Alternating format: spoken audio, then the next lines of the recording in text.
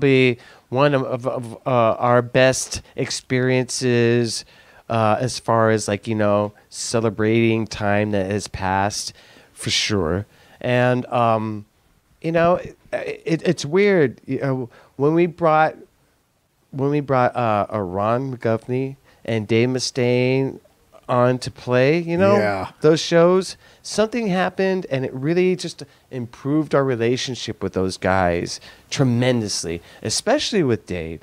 After those shows, Dave's whole attitude toward us just fucking turned around. Something happened and just our relationship with him just completely, totally changed and got much, much better.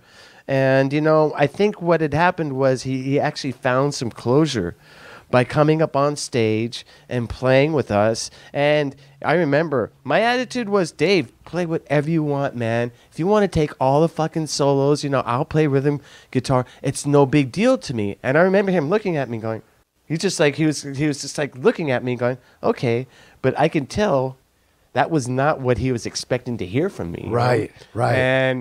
And when we actually played, and I remember just like standing next to him, going up to him, like he's like ripping a solo and I'm like playing.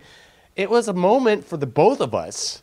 And all of a sudden, all that shit, all that fucking bad vibes, all that schism, all that shit talking didn't even fucking matter anymore. It didn't fucking matter anymore.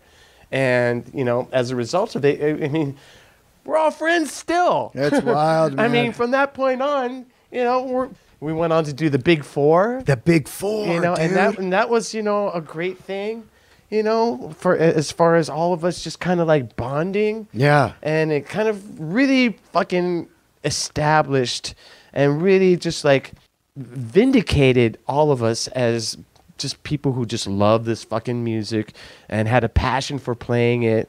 And took that passion everywhere we went, you know.